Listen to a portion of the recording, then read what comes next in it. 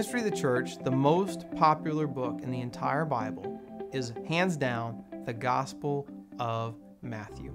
It's the one that most Christians read for the first time when they pick up the pages of the New Testament, open to page 1, that's the gospel they're going to encounter.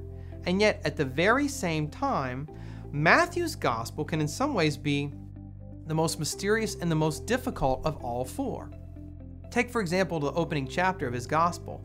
It begins with the famous genealogy of Christ, where he begins by saying, Abraham begat Isaac, and Isaac begat Jacob, and Jacob begat so on and so forth, and so on and so forth. All those long lists of begats in what seems to be a kind of boring and even maybe irrelevant genealogy of Jesus Christ.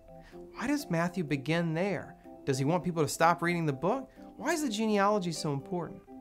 This first chapter of Matthew's gospel is indicative of the rest of the gospel because it shows us that Matthew's gospel, above all four, was written for a Jewish audience.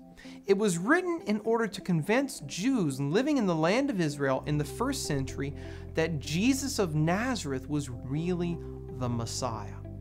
And yet, many of us as Christians often take that as just an assumption. We know that Jesus was the Messiah, but we don't know why he was the Messiah. And we certainly often aren't familiar enough with the Old Testament to grasp the full power and impact of Jesus' life in the Gospel of Matthew. And yet it was this gospel that converted many, many Jewish Christians in the first century to the practice and the following of the faith. So in this Bible study, what we're going to do is we're going to try to read through the Gospel of Matthew and see it through ancient Jewish eyes. And we're going to focus on the person of Jesus Christ. We're going to look at him through ancient Jewish categories and seeing Jesus in certain ways. Number one, as a new Moses, as the fulfillment of the life and the teachings of Moses, the most famous person of the Old Testament. Second, we're going to look at Jesus as a new David, right? David was the famous king of Israel, and he was the anointed one, the Messiah in a sense in the Old Testament. He's actually called Mashiach. And Jesus is, as Messiah, the fulfillment of David's life. Third, we're going to look at Jesus as a new Solomon. This is an interesting one. Not many people tend to think about the parallels between the life of Solomon and the life of Christ. But there are in fact many parallels, and they're very important for revealing to us the fact that Jesus was a teacher of wisdom, that he was a teacher in parables, and that he was the wisest of the wise men, and that he fulfilled the life of Solomon as well as David and Moses.